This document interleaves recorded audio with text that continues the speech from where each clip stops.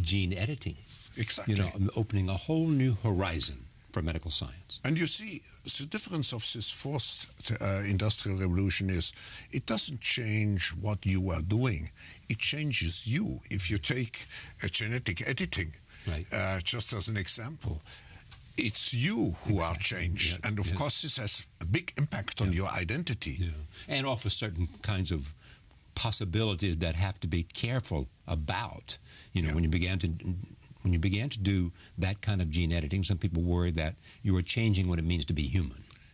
That's the problem. And of course, the new industrial revolution offers us many opportunities, but it raises manifold questions on the ethical, but even legal implications.